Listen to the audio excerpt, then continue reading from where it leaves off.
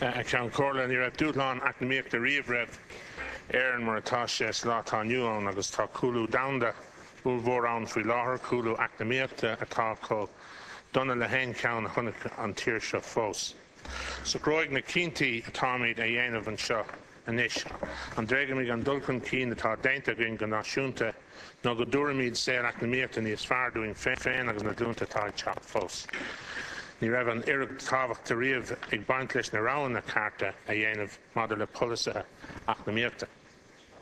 Just before Christmas, the government published its strategy for building Ireland's smart economy, a framework for sustainable economic renewal.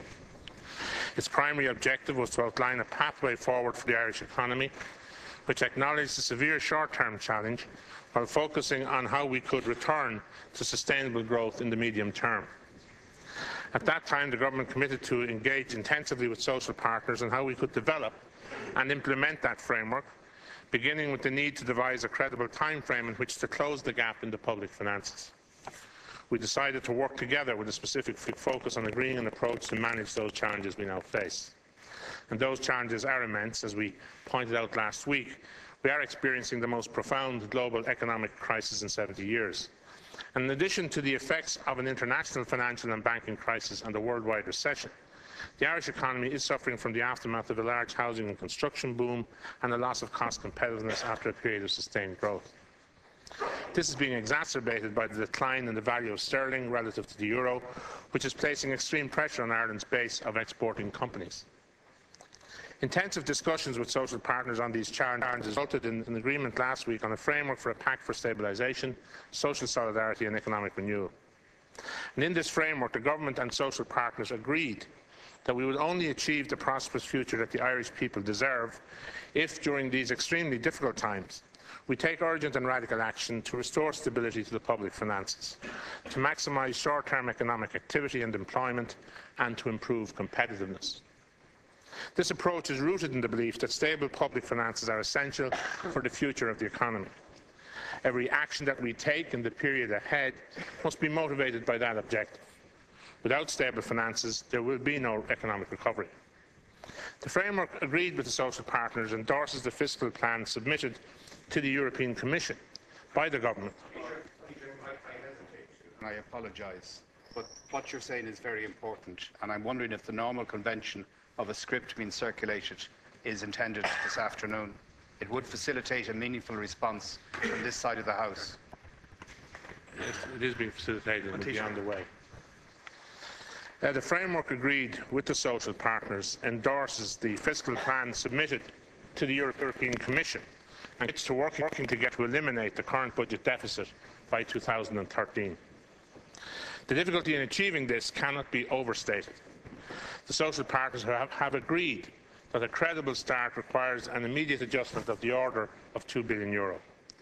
This must be followed with adjustments of €4 billion in 2010 and again in 2011, €3.5 billion in 2012 and €3 billion in 2013.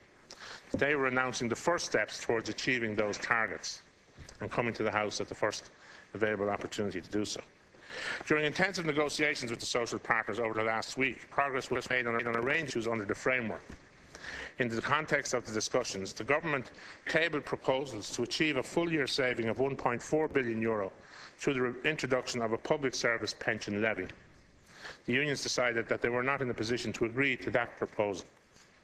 While this is regrettable, it does not mean that the engagement with social partners has failed. The overall framework has been agreed. The need for an immediate adjustment of €2 billion on a credible basis was also agreed. The need for a significant contribution to be made by the public service pay bill in achieving that adjustment is also agreed, as are links to the government strategy for economic renewal published in December.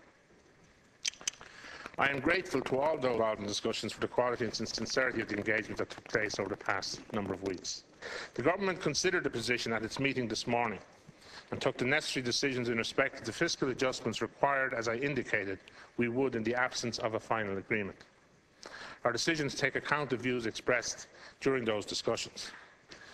These adjustments will deliver in excess of €2 billion on a full-year basis and represent a huge political, economic and social challenge for every single person in this country and will be achieved through the following full-year expenditure savings. €1.4 billion on the public service pay bill. great bulk of which will be achieved through a new pension-related payment to be made by all public servants, including employees of local authorities, with a small element of the total to be secured through reductions in travelling and subsistence rates and other savings. In addition, the increases provided for under the Review and Transitional Agreement with effect from the 1st of September 2009 and the 1st of June 2010 will not now be paid on those dates. This will deliver savings of €1 billion further in 2010.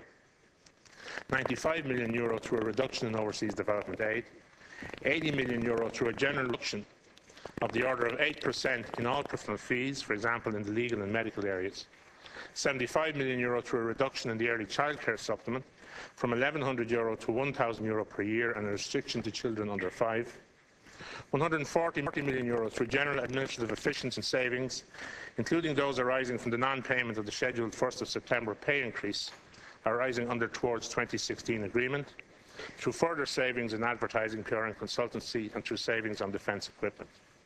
€300 million through an across-the-board reduction in 2009 budget exchequer capital allocations.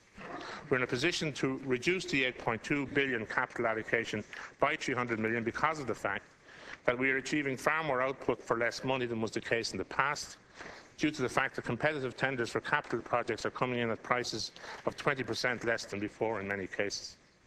We therefore expect to maintain the level of output on capital projects while achieving this saving. I wish to make the House aware that legislation will urgently be brought forward to give effect to the pension-related measures which I have outlined. This will include legislative provisions to realise the payroll saving in respect of local authority staff for the benefit of the Exchequer through a reduction in the Exchequer allocation to the local government fund. Implementation will be discussed in the normal way with the Public Service Committee of the Irish Congress of Trade Unions. The Government has been guided by the principles of fairness and prudence in making these tough decisions. The new pension-related payment will be graduated to reflect different income levels in the public service, while our other expenditure adjustments seek to ensure all sectors of society contribute on an equitable basis. In addition, we have already introduced highly progressive tax-raising measures in the 2009 budget, which will raise an estimated €2 billion, or 1% of GDP, additional taxation. The income levy targets higher incomes while protecting those on lower incomes, social welfare, or in receipt of redundancy payments. 20% of the money raised will come from those with incomes over $250,000. In addition, those with second homes will pay tax on those homes for the first time. Today's measures build on our decisions last July to secure an initial round of savings, which delivered €440 million in 2008 and €1,000 million in 2009. These included a 3% payroll reduction by the end of 2009 and reductions in spending on consultancies, advertising and other measures. We introduced further administrative efficiencies and savings in the October budget, including a proposed reduction in the number of state agencies. We will continue to target expenditure and tax measures on those most able to bear the cost, and we will support those who are most vulnerable in our society, consistent with a responsible budgetary policy and an assessment of what is sustainable in the current circumstances. We are conscious of the many challenges people face, but it is in everyone's interest that we deal responsibly with the situation and safeguard the country's future prospects. In doing so, we will utilise the social partnership process, which is about engagement and the sharing of analysis, as well as the forging of specific agreements. The social partnership discussions over the past few weeks has deepened our shared understanding of the challenges facing the economy and the appropriate direction for a response. The Taoiseach, Minister for Finance and myself have devoted a large amount of time since the beginning of January to these discussions, both in formal meetings and through many informal contacts and discussions, including over several nights and weekends. No greater priority could have been given to these efforts, and I believe that the social partners themselves would acknowledge that fact. The inability of the Congress of Trade Unions to agree to the Government's proposals does not mean that the partnership process has failed. The overall framework remains in place and will be built on. The Congress has indicated that it is available to continue discussions on the implementation of the overall framework, as have the other social partners. The Government will continue to engage with them over coming weeks as it implements the strategy agreed in the framework document regarding support for enterprises, refining price regulation in the energy sector, stabilising the financial and banking sector to meet the needs of the Irish economy and society, implementing a proactive labour market approach appropriate to Irish conditions to support vulnerable employment and those who lose their jobs, developing a new national pensions framework, and completing the reform and economic renewal agenda to which we're committed. The decisions taken by government lay the foundations for the next phase of our development. Despite the budgetary constraints, the government is maintaining proportionately the largest capital investment programme in Europe at over 5% of GNP. We will continue to commit considerable expenditure on roads, on schools and on housing. We are investing significantly in important infrastructure and research and development to drive competitiveness, growth and jobs in the future. We have proportionately the largest investment programme in the EU, and it's an investment in the future as well as being our own stimulus package for the Irish economy.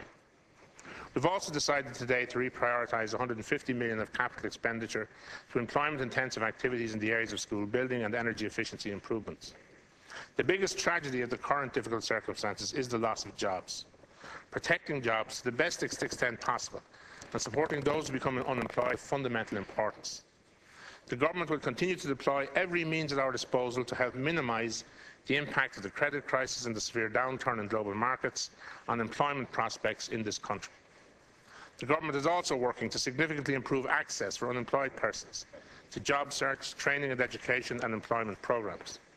Relevant ministers and their departments are working together to maximise opportunities for upskilling and reskilling so that people will be better placed to avail of new job opportunities where they become available. Immediate steps are being taken to adapt to the unprecedented pace and scale of change, including increasing the monthly capacity of job search from 6,500 to 12,250 persons to assist individuals through the provision of guidance on employment, education, training opportunities and development. A planned creation of an additional 51,000 training places for newly unemployed people, design and delivery of further courses in sustainable energy and green technology techniques, and work towards providing redundant apprentices with opportunities to complete their apprenticeships. The government will bring forward further measures in these areas which ensure that we get maximum impact from resources available and that innovative approaches are used to maintain people in employment as well as assisting those who lose their jobs. As I stated before, this further saving of €2 billion is the next step in stabilising our public finances. We will continue to work with social partners on the basis of the framework we agreed last Friday to address the short-term issues in order to maximise economic activity and employment in the short term and help those who lose their jobs. The government is committed to working with all stakeholders to confront the challenges this country faces in a global recession. We will provide the necessary hope and direction, and we will take the difficult decisions now in the interest of the country and our people.